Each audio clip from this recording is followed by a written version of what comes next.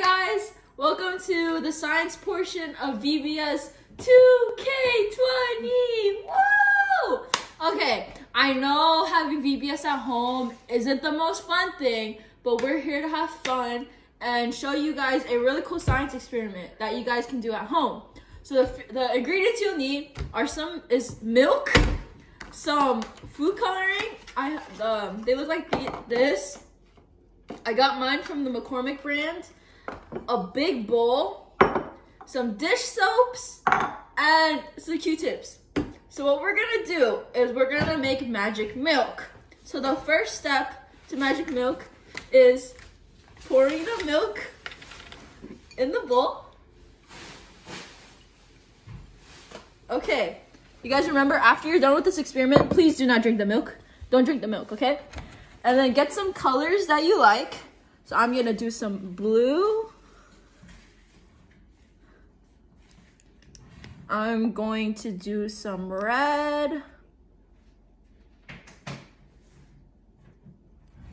And a little bit of yellow.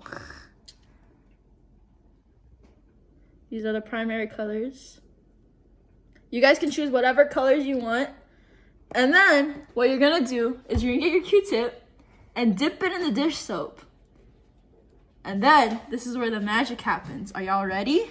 3, 2, 1.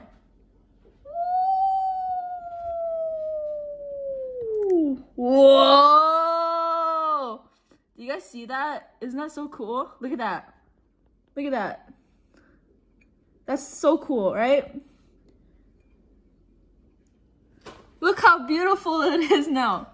So can y'all guess why this happens? I'll give you guys about 10 seconds, or you guys can pause the video and do some brainstorming as to why do you think this magic milk happens. Okay, so now that 10 seconds have passed, I'll explain why this happens. So as you guys may know, milk is mainly made of protein, right? And soap is mainly made of fats. So what's happening right now, and since this is a liquid, so the milk and the soap are trying to join together, and they're working really hard to try and join together, which is making the water on top move around. Super cool, super fun experiment. Y'all should do this at home, but make sure to not drink this. Throw this away afterwards. But yeah, thank you. Bye.